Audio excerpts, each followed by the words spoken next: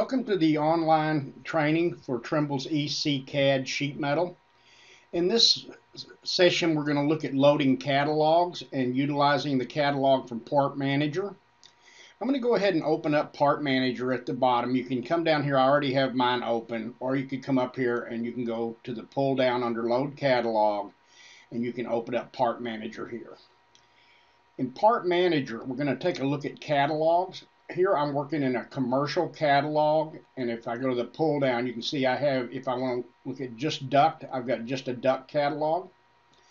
But what this does, this loads all my parts that are in here. Every fitting template is listed here. These are the rectangular, here's the round, the oval, and the multi-shape. You have here the default file that controls the geometry of the fitting, such as 6 inches of straight on a square elbow, or 1.5 times the width for the radius of a radius elbow.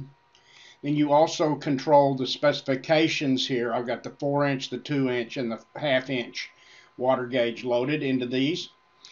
So these will load into the runtime catalogs of AutoCAD MEP and allow you to set these up as routing preferences, which we will see in a bit.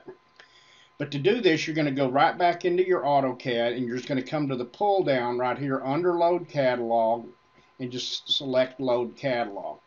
This brings up a list of your catalogs, and by going ahead and clicking onto the catalog you want to load, it needs to be highlighted. Then you're going to go ahead and hit load. The asterisk indicates the last catalog that was loaded. So if I want to load this catalog, I'm just going to go ahead and hit Load Catalog, and that's how you load your catalog for EC-CAD. We hope you enjoyed this video. See what's next in our product tips playlist, or visit mep.trimble.com for even more product resources.